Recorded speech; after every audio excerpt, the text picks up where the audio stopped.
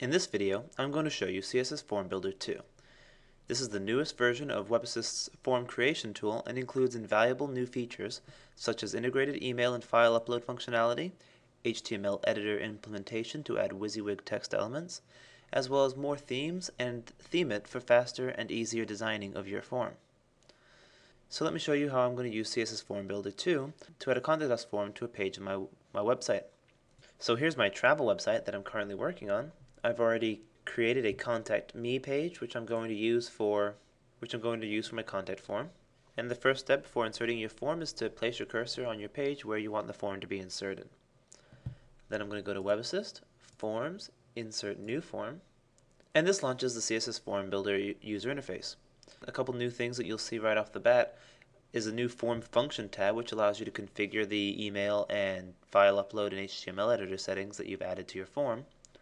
And a Theme It button has been added so that you can easily update the colors and images used in your site to get a design that best matches your website.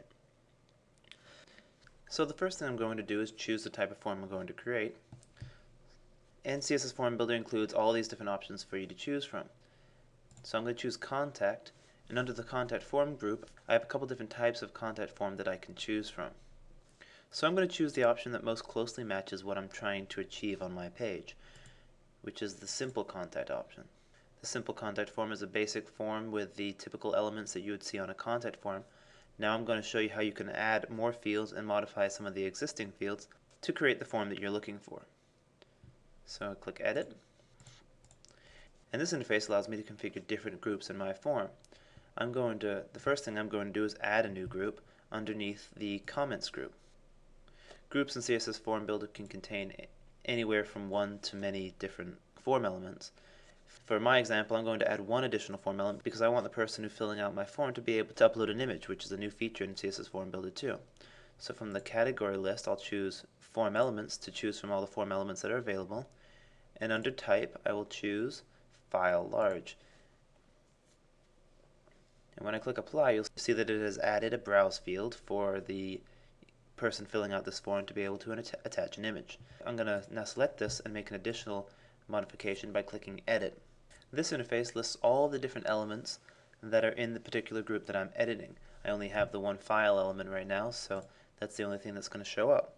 So what I want to do now is change the label for this field. So in the label field, I'm going to enter Upload an Image, and when I click Apply, you'll see that label's been added next to the field. So now that I'm done, I'm going to click Finish. And I'm asked if I want to save a preset. I'm not going to for this situation, so I'm just going to click OK. And I'll return to the interface for me to edit the different fields and elements that are on my page. So I'm going to make one last change before I move on to designing my form. I'm going to select the group that contains the Comments field and click Edit. And as you can see, this group contains the first three form elements of my page.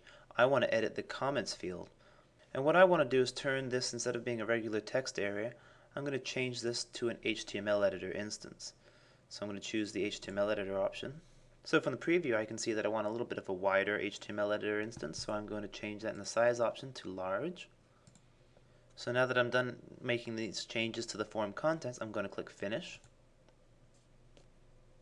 Again, I'm asked if I want to save a preset. I'm just going to click OK and not save a preset. And now that I'm finished editing the contents of my form, I'm going to click Finish to go back to the main interface of CSS Form Builder. And this time I'm asked if I want to save my form contents as a preset, and I'm going to say yes this time, and I'm going to enter a new name for this preset. Now, saving a preset is a good idea if you think you're going to create this type of a form for other sites in the future. You won't have to make those changes that I just showed you again.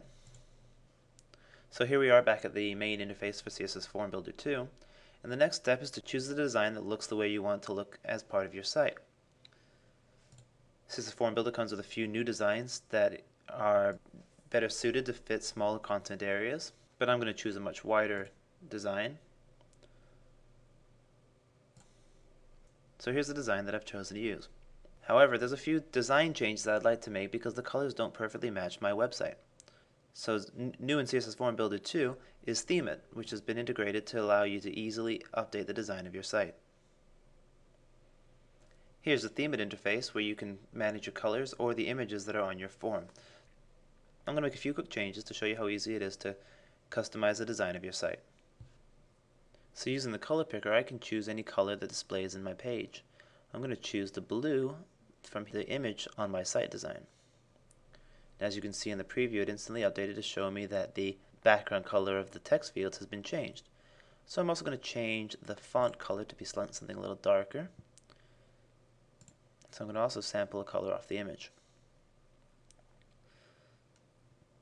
So that's really all the changes I need to make for my form design right now, but you could continue to change all the colors that you see by just choosing different options from Theme It. So I'm going to click Finish, and as with other interfaces in Theme It, I'm asked if I want to save a preset, and again I'm going to choose Yes, and I'm going to enter a name, because next time I create a form for this website, I already have some of the design already selected so that I don't have to do this again. So the last thing for you to do in CSS Form Builder 2 is configure the functionality that's going to be added to your page. So choose the Form Function tab. On the Form Functions tab are options or settings or any of the form elements that you've added to your form that have additional settings in order to be configured. For example, if you want this to send an email, you can check this box here, and when the form is submitted, an email will be sent. So to specify who you want the email to come from, you can enter a static entry or something dynamic by choosing the lightning bolt. So for the to field, you can do the same, enter a static address or something dynamic by choosing the lightning bolt. I'm going to want these to come to me, so I enter my email address, and then you can enter any subject you want. Now this uses the email settings of CSS Form Builder use the email functionality that was previously found in Universal Email. So this also includes the form templates that were also available in Universal Email. So you can choose from these 4 different email templates that you would like so that a more attractive email is delivered. You can also choose Edit here to open up the Universal Email interface and make even more customizations. So I'm going to click Edit to open up the Universal Email interface, and I'm going to show you how you can configure an attachment to the form that you're creating. So here's the Universal Email interface. As you can see, there's a lot more settings than there were on the Form Function tab. I'm just going to choose the Attachments option from the toolbar here. Click Add on the Attachments interface, and choose the Submitted File option. And it automatically chooses the file field that I have on my form, because obviously that's the only way somebody's going to be able to attach a file to this email. And then Finish to close Universal Email.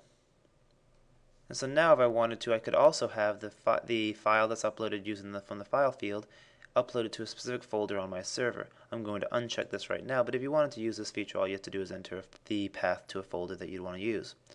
And then the HTML editor instance that I've added to my page has additional settings for configuring the advanced file manager and applying Security Assist security if you have Security Assist applied to your site. So in order to do that, you just click Edit, and the interface that you need to configure those settings will open up.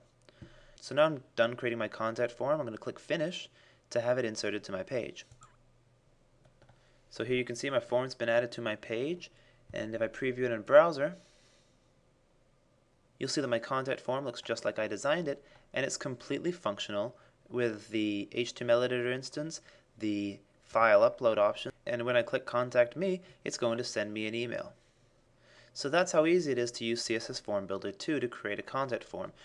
You can use it for a variety of other reasons, such as user registration forms, login forms, or really any form that you want to create.